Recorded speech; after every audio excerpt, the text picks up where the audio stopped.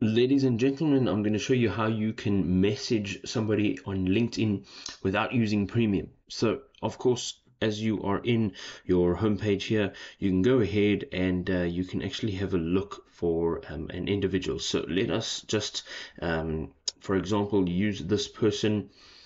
And as you can see, once I tap on message, I'm not actually able to message this person without the premium service.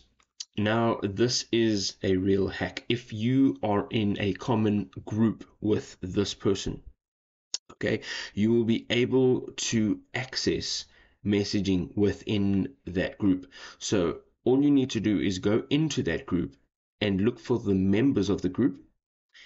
You can also search by name. And once you've done so, once you find this person's name, you can literally tap on this person's name and you will be able to send a message to this person without actually having premium because you have the common group or a common interest. If this was helpful, drop us a like. We'll see you next time.